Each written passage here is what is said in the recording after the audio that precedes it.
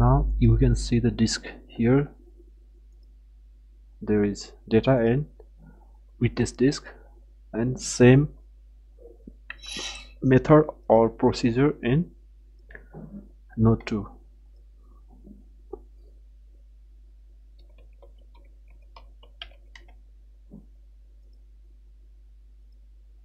Disconnect, connect, select or check enable multipath. Okay, disk manager or disk management,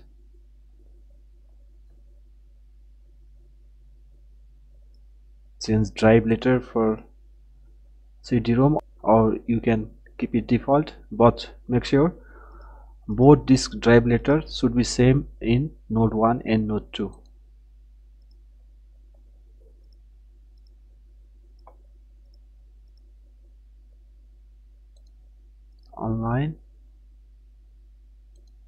Online, so this is witness, change drive path letter, change Q, okay, yes, and this is D. Again, make sure both nodes have same drive letter for disk. Here,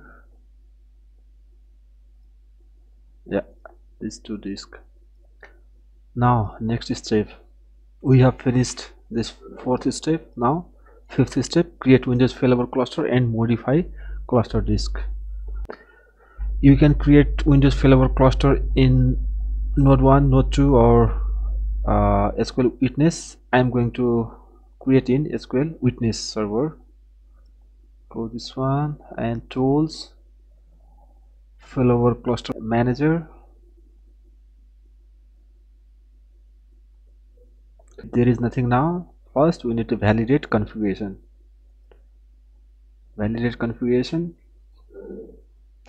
Next, and select server or cluster.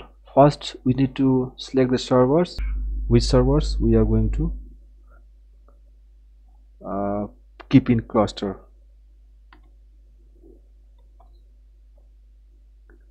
This node 1 and node 2, these two servers are going to keep in this cluster. Okay, next,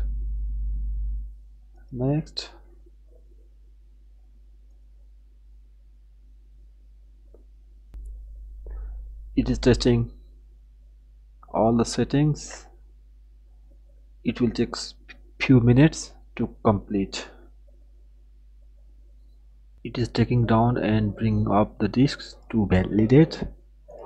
Here,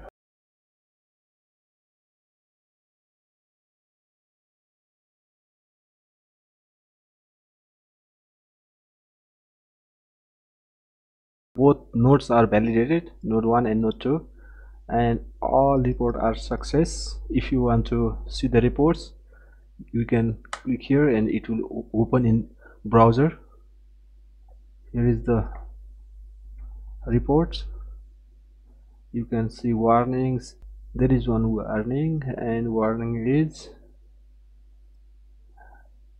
at least 2 independent paths to storage target are recommended for each test disk, and because of I have created in single path or same path, so that's why this is the warning, so that's fine.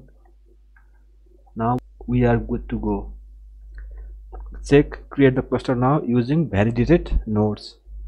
It will create the cluster. Next, and cluster name, it will create one virtual PC, so I'm going to name it demo cluster. Next, and these two nodes are going to be used for this demo cluster, and check add all eligible storage to the cluster. Next, here in domain controller, Active Directory domain controller, in same container,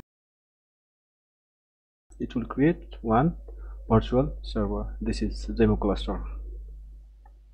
That's fine.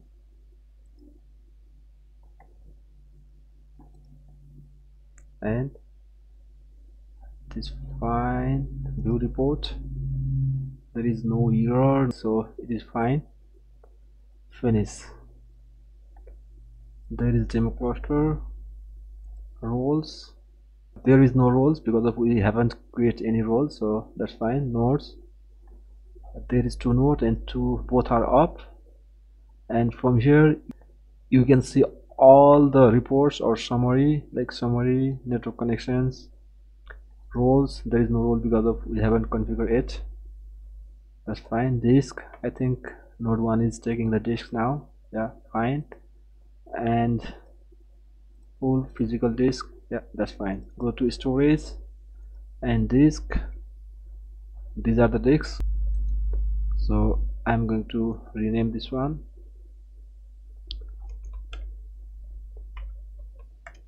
witness disk, and this is data disk. iSCSI data, and this is 30 GB and this is 1 GB. That's fine. Yes, so now we have completed this 5th step. Now we need to go through or configure failover cluster and SQL Server in any node. 6th step. So I will continue with node 1. First of all, download SQL Server 2017. I have already downloaded. I'm going to mount this one and set up. Yes, and click on installation. From here, in first we will install SQL Failover cluster.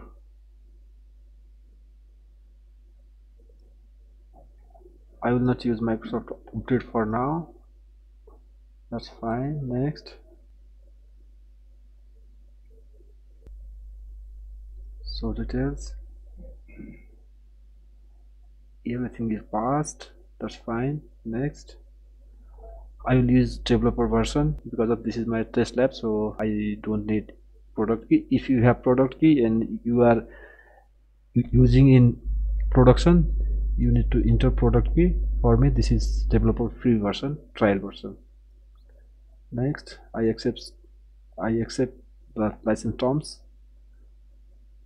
Feature selection, you can select your features from here, but for now I will select only the database engine, and it will select the dependencies for failover cluster, failover and cluster. Next, SQL Server network name, it will create new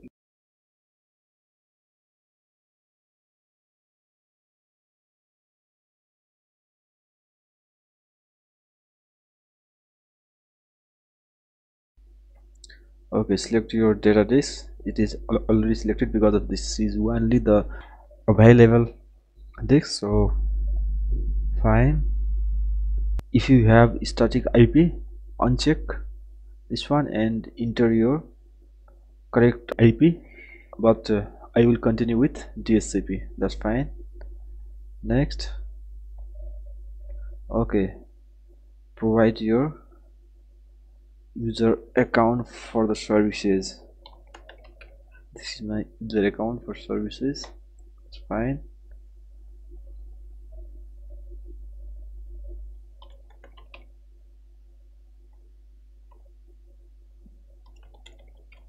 Enter password for the selected user. Next, okay, I will add current user. This is my database admin and SharePoint admin, so I will use this user is a SQL Server administrator. Next, yeah, this is the summary for the setup. click on install.